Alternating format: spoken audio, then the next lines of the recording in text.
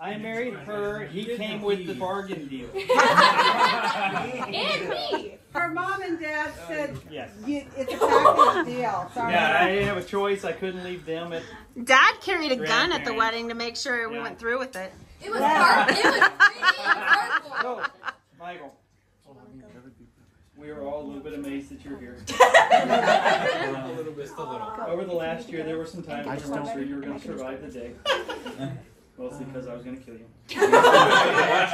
But having said that, look around you at all the friends you've made and all the people around you love you. And it is very cool that you're going off to college here in about 2 months and like 3 days and 4 hours. Who's counting?